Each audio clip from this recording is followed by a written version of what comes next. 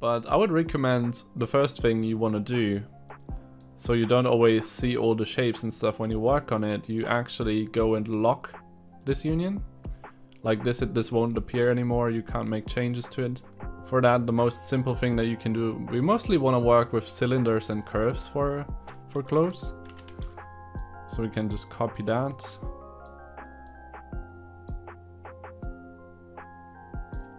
There you already have the classic cylinder hat. Another thing that you can do is round up your objects. I like this. Just round them up. And now those are the big shapes that you want to start with.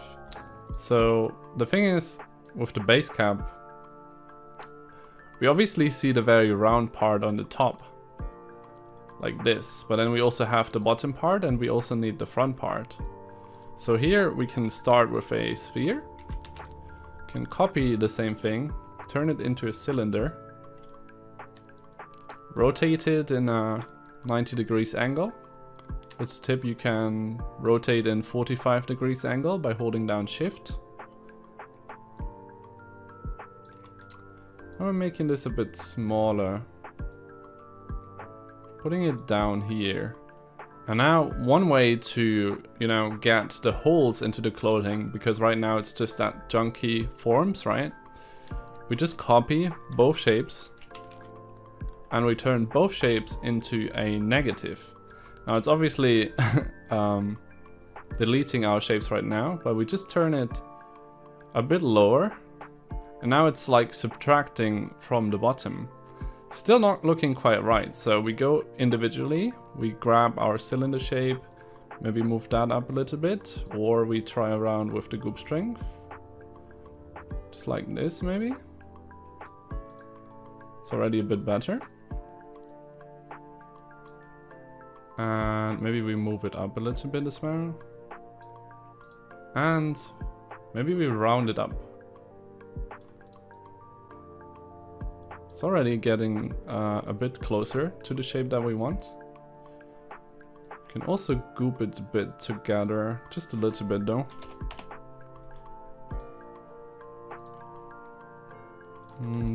This.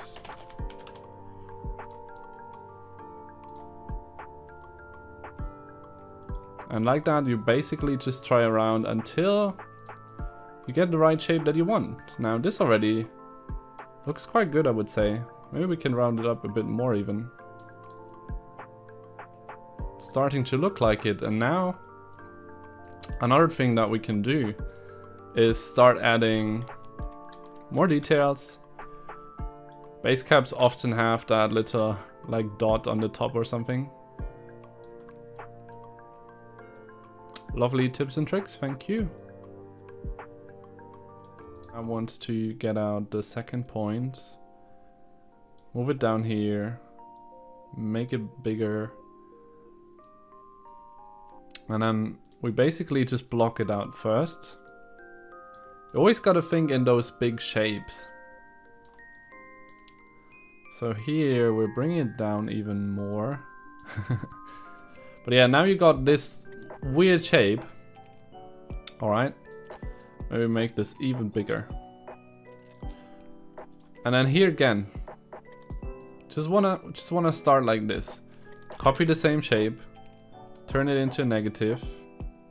Bring it down like this. Bit of gooping.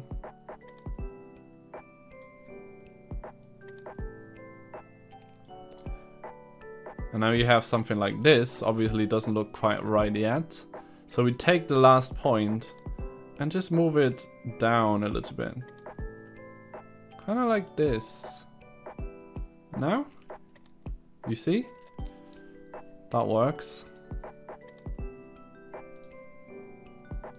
And you can adjust the individual points. And so to make it more dynamic, you need to know, well, when you want to make dynamic things, the biggest enemy of dynamic things is like symmetric things. So always give it a bit of imperfection, I would say. And gooping is your friend for all of this. You just blend it a little bit like this. Copy it. bring it over here. And now, you can now also copy curve points, by the way, if you didn't know that yet. Then you basically just make a second curve point and scale that up quite a bit. But now here again, to make it like an actual sleeve and not just a blocky thing, same thing again. Turn it into a negative, make it a bit smaller here. And now what looks really nice is if you here just give it a bit more from the front or the back, like you just move it around a little bit.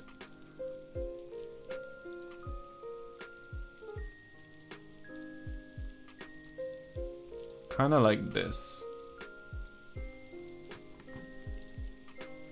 And then you can play around from where it actually subtracts more and how you want it to be shown. Like this works really well. Looks like a fairly wide clothing, I would say. And the cool thing with cubes is that we can round them up, and that's what we're gonna do and see if this works. So we're giving it a bit more like this. Seems like for this pose you mainly need to work fairly individual on both sides, but I'm showing you how it works, like with the mainly the right side right now. And then you copy this point, bring it down. And here you can make it a bit bigger already, maybe. And also higher. So just straight up a cylinder is like the most basic pants that you can do, which is actually used fairly often.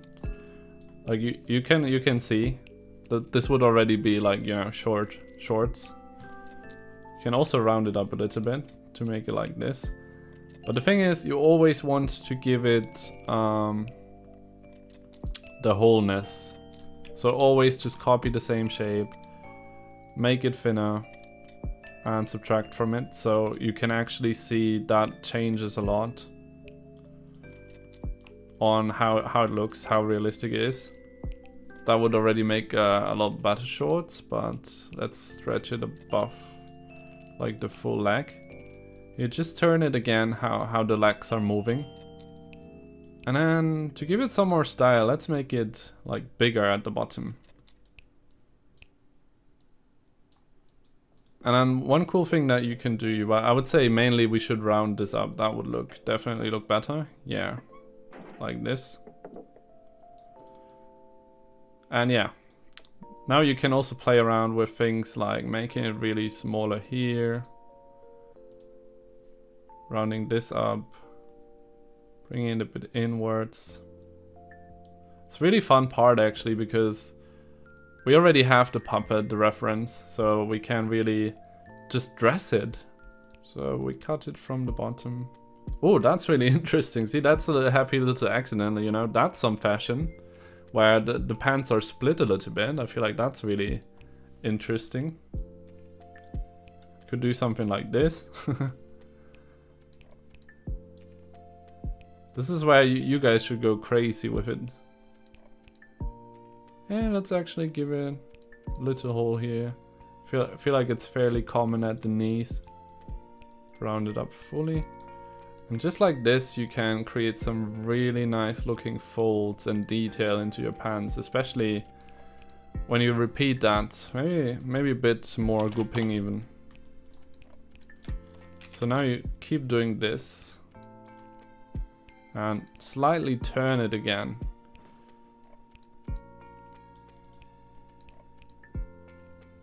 And this will especially look nice if you do it at a few different parts of the pants.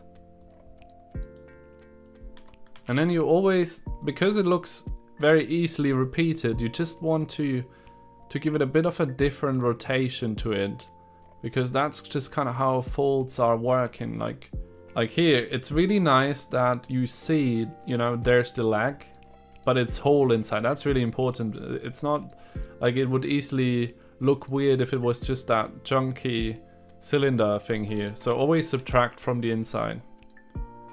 Kind of like this. And now look at how detailed those pants look like because of the folds that we've brought in. Just a little reminder. This is how it looks without the folds. You know, very, very basic, very simple, not very organic yet. But now with the folds, it actually looks like a pant.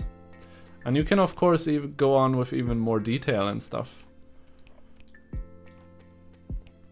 So we get our curve to be like this. Make it a bit smaller here because the shoe or the foot goes like thinner at this point. And then we go like wider again at the back. So yeah, we copy the point. Bring it over here. Always like we got it quite easy. We just need to rotate along to how this body already works. And it's nice that it's blending in a little bit. So we just copied this, make it higher. That looks like a shoe, I guess. So you basically want to blend, slowly blend your pants into your like hips. So you just keep going like this. Turn it. And like that you can give it like a belt then. Like I would connect the pants to something that looks like a belt. That works really well, I feel like. But yeah, you see, like this kind of detail changes so much already. Get your base shapes done and then go full in with the details. Bring in some folds, some subtraction, some holes maybe, some color variation.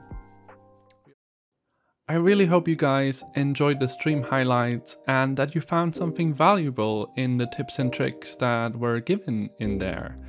After the stream, I was going back in and giving my character quite a bit more detail and polish. We used the same techniques that I showed you guys in the stream. I just created the other side of the leg, giving it more folds. I also gave the folds quite a bit of a slightly different color, and together with the gooping, that makes it even more immersive or more organic and natural. Just quite a bit of shading in there as well. I went back into the shoes and gave it some like lace holds and like just the laces, and just improved the overall shape quite a bit. I think they look lovely stylized, and just little details like giving it the laces, just, you know, it's something small but it makes it so much more detailed and polished looking.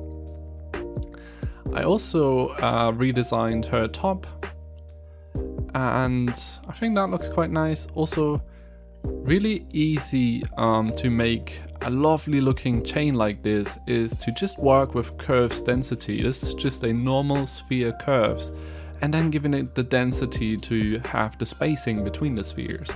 I think that looks very lovely, and I also gave her some cat ears on the cap and decided that she was a self-claimed hero saving cats in her neighborhood. She just turned out so random just by giving different kind of tips in the stream that this kind of came out of it. And I think it's quite cool. Like, I feel like I would like this person. But it might as well be just a case where you press randomize in a character editor. But yeah, that's it for this video. I hope you guys enjoyed it, and please show us your fashion entries. We currently still have the fashion week running. So give it a go and create your own designs. We would love to see them. And thank you so much for watching. I'll see you in the next video.